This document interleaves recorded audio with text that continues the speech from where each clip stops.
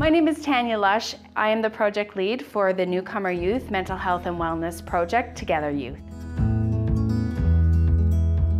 This is a collaboration. We had two funders, the Government of Canada and RBC. My name is Antoine, and I'm part of the 2Gether Youth Mental Health Project for newcomers. We believe mental health has many aspects and affects our life from childhood to adolescence. What we try to find out is, specifically with newcomers, what challenges they face and how we can talk among ourselves and find ways to engage our healthcare system to better understand those challenges that the newcomers face. Yeah, we talked about that. Yeah, right here. My name is Mara Farhanam. I'm from Ethiopia. I came here as a refugee from a refugee camp. It's a great advocacy for us because we have critical situations in the refugee camp, and when we're fleeing out of the country of origin, we do have some post-traumatic syndrome disorders. And there was a case happening. Someone was delivering a baby and left it in the hospital. And you know what they said? My name is Yusra Abu Halamin.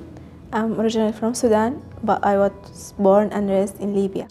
Mental health became an important topic to think about it.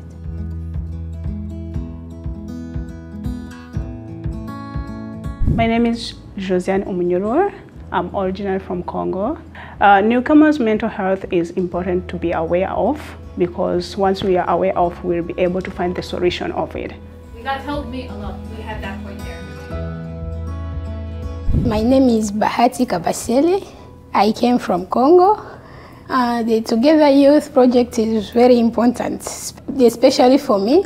When we are in 2Gether Youth Mental Health, we feel so good because they teach us so many things that can make us happy.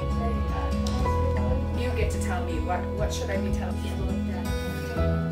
We believe that the voices of the newcomer youth should be heard. It's very important for them to be developing this module and also leading it and delivering it, because in the end, it's their voices and they are the first people that need to be talking about newcomer youth mental health, because in the end it serves their population and their issues and their concerns. So it's important that the newcomer youth themselves lead this project.